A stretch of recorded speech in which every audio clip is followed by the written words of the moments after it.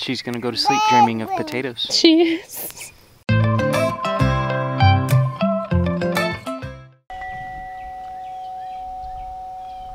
Gosh, 95. It is not 95. It's actually about, oh, I don't know, 80 degrees. Good morning, beautiful people. All right, so since we have some nice cloud cover, I don't know if it'll hold out. We were supposed to get some rain today. I don't think we will, but in the meantime, I'm gonna do something that I've wanted to do since I got this thing. I am going to try making a giant compost pile. I don't really actually have a lot of vegetation just like easily grabbable by hand. So I'm gonna put the grapple on this and I'll explain some of the ingredients I'm using in the compost pile. I don't know if I have enough stuff to make a nice compost pile, but we'll see. I can at least clear out some vegetation. So I'm gonna get going.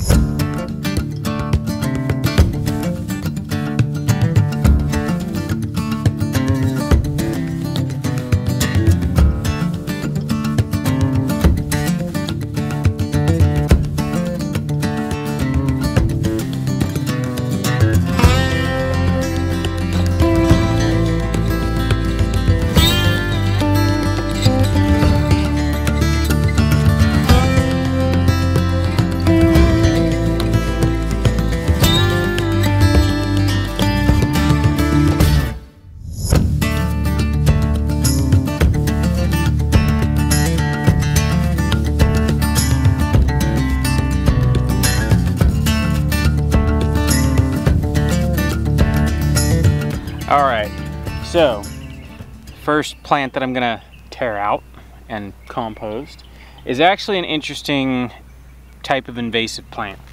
So these are called paper mulberry. I had never seen these until we got out here to the south, and they're everywhere. They got introduced, most of this stuff got introduced about 100 years ago, and it got out. Basically, how these really got out is someone brought a sterile plant as a landscape plant. It was male, and then someone also had a sterile female plant.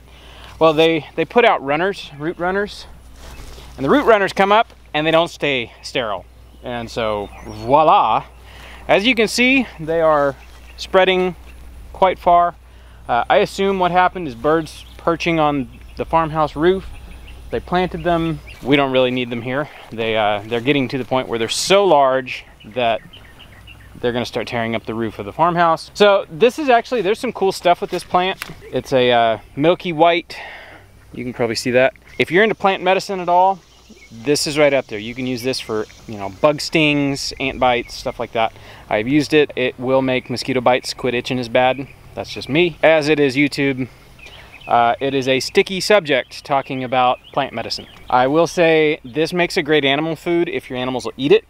This plant is anywhere from 16 to 20% protein, which is really good for a plant. It's really, really high in magnesium, I think phosphorus, a couple other trace minerals. Honestly, it's a really cool plant for all the things that it does, and it will grow in the absolute most garbage of soils, which right here, pretty garbage soil. So, all that to say, high protein converts into nitrogen, plus all of the trace elements. This is primo compost material right here. So I'm gonna use a whole bunch of this. This will be the first thing I grab. I'm gonna see if I can grab it with the grapple. I have a feeling I'm gonna have to go get the chainsaw and drop them first before I can pick them up, but that'd be okay. It's really not gonna hurt any of this stand to take some of this out. We don't really want it here. The cow won't eat it, which is a bummer. Chickens, they'll kind of eat it, but the pigs love it. I'm gonna quit talking and get grabbing.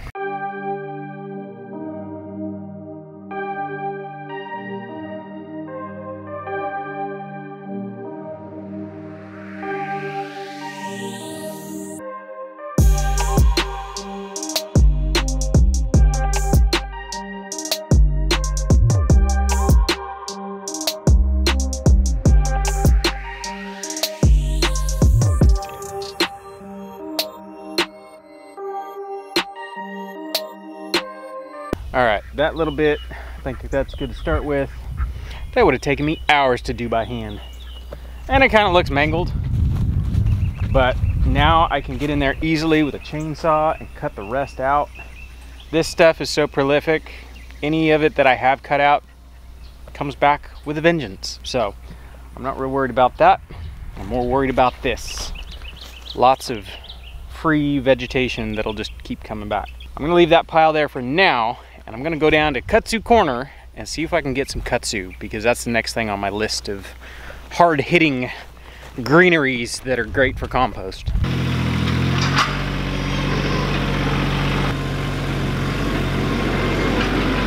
I am down here at the farthest corner of the property. This is what we call Kudzu Corner. When we got to this property, the kudzu had made it all the way up to the driveway. Basically what we have now, there's about an 8-foot drop down in there, down to where our culvert is that goes under the road. That's a big 60-inch culvert. It's huge. The original creek, there's a huge story in there. Basically, what we found is when they put in, back in the 30s, when they swaled all of these properties around here, the bottoms got turned into these giant gaping scars because of all the water being focused to one point. It can now cut trenches. What people did was they came in and they piled garbage in those trenches and then buried them so they could have, you know, the other half of their property back. A lot of this kudzu was brought in as erosion control, and it got out just like any other invasive species. But there is one good thing about, well, there's several good things about kudzu. Backup has arrived. Kudzu's a really interesting plant. It grows like none other. Like, honestly, some of these vines in here, I can come through, I can chop this off and mark it. And that vine by tomorrow will be there or further. Like this, if you've ever seen the movie Jumanji with the vines, I think they modeled that plant after kudzu. It is the fastest growing plant I've ever seen. I'm pretty sure it's a nitrogen fixer, but that's not what I'm after. The leaves and the vines. This plant makes one of the best animal fodders around. Actually, I'm pretty sure there's a guy out here called the Kudzu King or something like that. He's a farmer who figured out that kudzu's around like 21% protein, and you can exclusively graze your cattle on it. And he has formulas for how much kudzu you need per how many cows, and it's pretty cool stuff. What I'm after is all the minerals that this pulls up. It would go great in compost. So that's what I'm gonna do. I'm gonna see how much of this I can grab. It's kind of hard to grab vines, but we'll see. That grapple did a pretty good job grabbing those trees. Trees are really easier to pick up when they're laying down. So we'll see if I can grab a whole bunch of this kudzu. That'd be pretty cool. Turn the problem into a solution. All right, Jack is here with the new and improved hank. I wanna say a huge thank you to Janice for sending that. You didn't have to send that. That is gonna serve us well. That thing makes the old hank look like a preschool toy.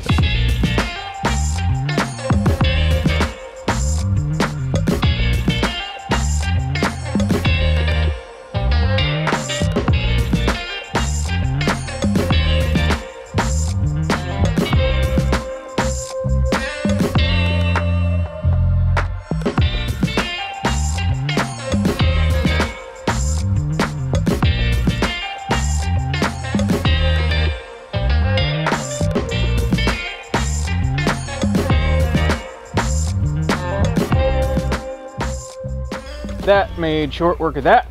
I hate digging into kudzu by hand because you always find critters, spiders that are like, you know, as big as your hand, stuff like that. I think this is enough between this and the trees. Hold on. Might as well while we're here.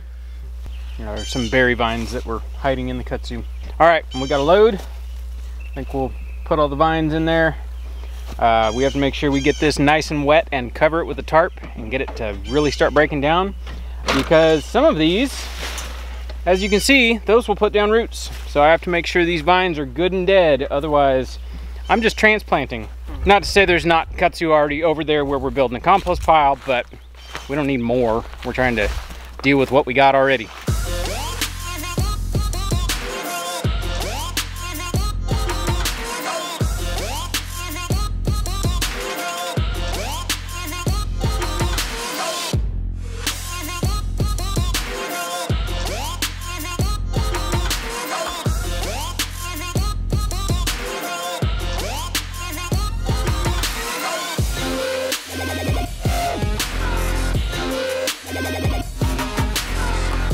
All of my materials are here.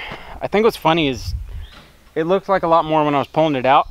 I think I'm going off of what it takes to make a compost pile by hand. Having all this piled up, it's like, whoa, that's not very much. So I'm gonna mix this with that. I don't know if I necessarily have enough brown in here. I figure with sticks and hard vines and stuff like that, it'll probably be okay. But now I got to drag over a hose. We're going to wet it while I just pick it up and turn it. I don't know how well it'll turn.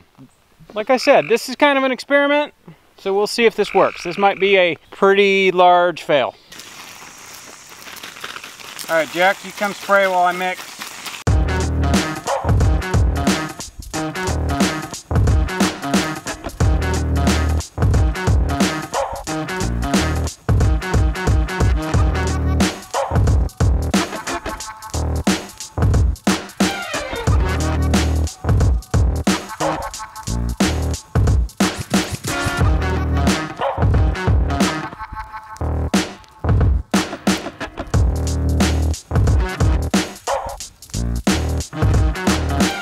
While you're spraying, I'm gonna go grab the little chainsaw. I'm gonna lop off the biggest woody bits and basically get the whole pile to kind of fit a little bit better.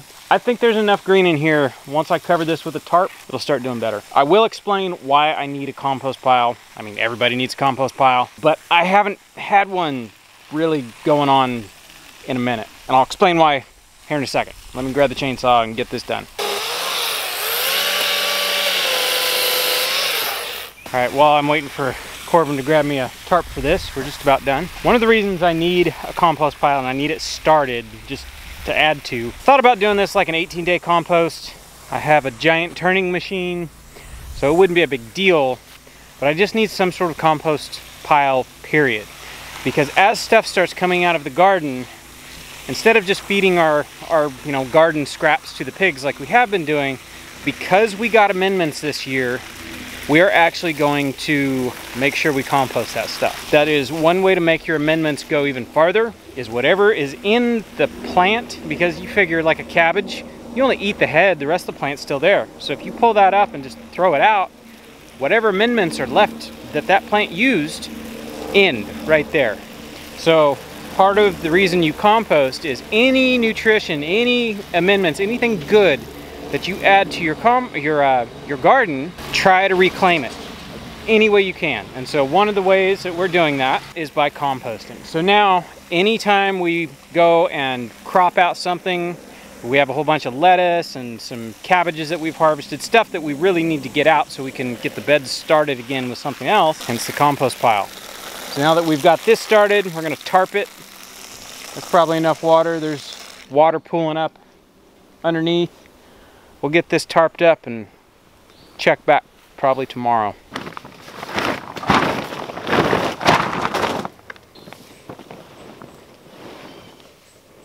All right, I'm gonna go inside and peel off this shirt and put on something dry. It is too hot to be outside now. Are you ready to go outside and dig potatoes? Potatoes. All right, so it is getting on up towards little person bedtime. And it's finally starting to cool down. Got a little bit warm out there. It was pretty warm today. It was rough. You're trying to finish something up, and then you're gonna come help mostly wrangle the baby. Yeah, and dig potatoes. And dig potatoes. Potatoes. All right, my little tater digger. Let's go outside and dig us some potatoes. Let's dig right here. Go in the middle.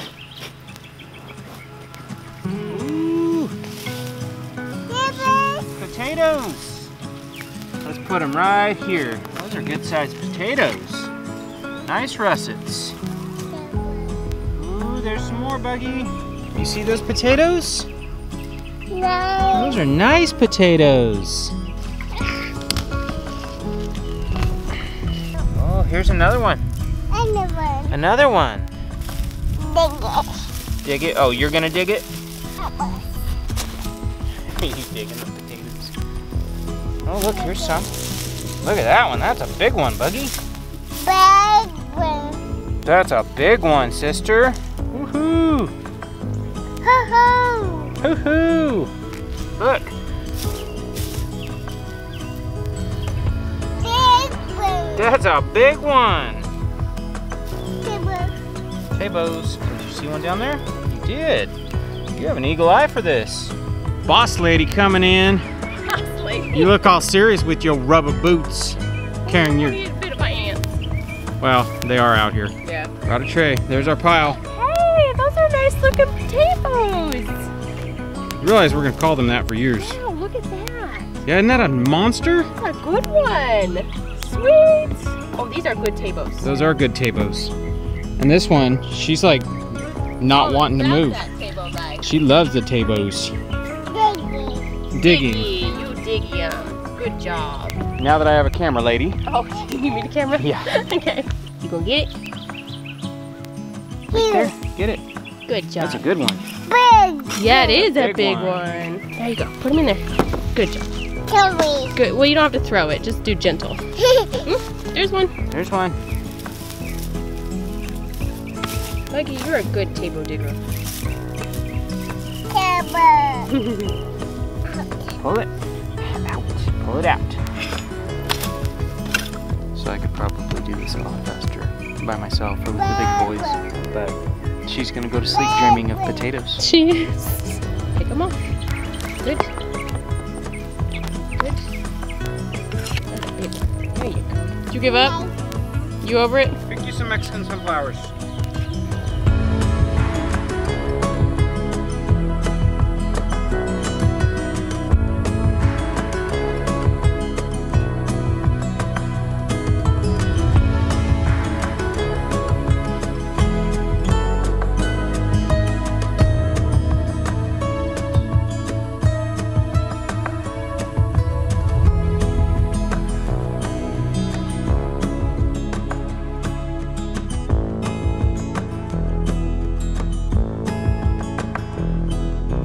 It's like the 4th of July after you light off the last firework. It's like, that was so cool, but it's over. Yeah. But look at our haul. This is a fantastic haul for a 20-foot bed. Right? That's really good. I'm happy with this. I'm quite happy. We did a, what, couple 50-foot rows? Yeah. And I don't think we even got that much, did we? No, we didn't. And this was really an experiment. The red potatoes are what we had left from harvesting last year, so they were very small. That was all we had. And then the russets were actually, she's up there on the thing. The russets were actually from store-bought potatoes because we couldn't get seed potatoes this year. Yeah, so. they did great. So before we end it, you want to weigh them? Yes. All right. Let's do it. What's your estimate? I don't know. That's like 15 pounds of potatoes in there. Cool. Brett, That's a lot of potatoes. At least 5 pounds, maybe 6. Okay, cool. Okay. All right. I'm guessing between 15 and 20. Stay off. You guys stay out of the way, baby. All right. Russets are 21. 21. Wow. And then the reds. 13. 13 pounds. So we got 34 Sweet. pounds of potatoes. That's awesome. Really, this is one of the like funner things Yeah. I've ever grown. Them and sweet potatoes. Sweet Yes. potatoes are really fun too. They are. Basically any crop that you dig up that Right, you don't know until you. It's just that, did we score? Did we miss? Yeah. This year, for the size bed, we did great. And for like not killing them or any of Yeah, that. Like, we just left them. I put some mulch on them, not because I was thinking potatoes, it was because I was worried about the plants drying out. Right. And I was, you know, you guys saw if you've been watching, there was a pallet compost bin in what is now the pepper bed, and I needed to get that stuff out of there, so I just hauled it over and I put it over there on the potatoes. So these are gonna cure. We'll probably chuck them in the barn or something. Yeah, we can go put them in the barn, Okay. maybe get a fan on them, Yeah. just so they, you know. And go hang out with our garlic. Yeah, they'll hang out with the garlic. Maybe, if we're lucky, they'll pick up some garlic flavor. There we go. All right, we're gonna go put these in the barn, and I think that'll do it for today. Yeah. All right, we'll catch you guys on the next one. Bye.